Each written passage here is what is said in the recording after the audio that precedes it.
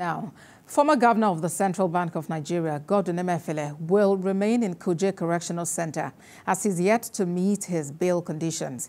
Mr. Emefiele appeared before the EFCC High Court today as the court examined and cross-examined witnesses and adjourned his trial to the 18th of January 2024. TVC News' Helen Osamide-Akins has more.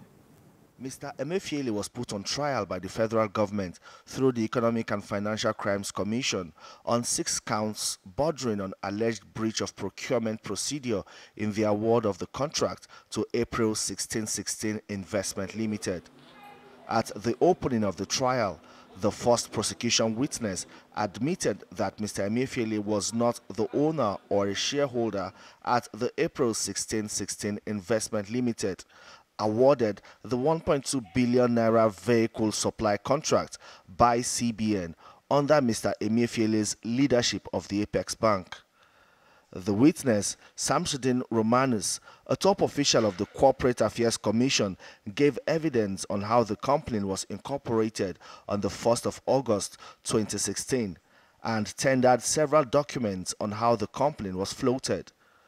The second witness, Remigius Ugu, a compliance officer with Zenith Bank PLC, told the court how various sums of money in millions of naira were paid by the CBN into the April1616 Investment Limited.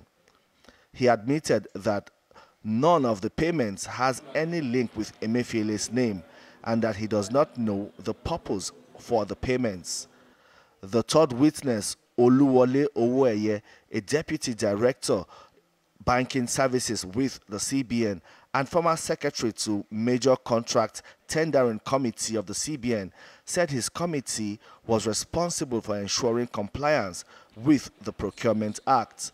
Mr. Owoeye, however, informed the court that his committee was not involved in the vetting of bids for the award of contracts that led to the prosecution of Emefiele.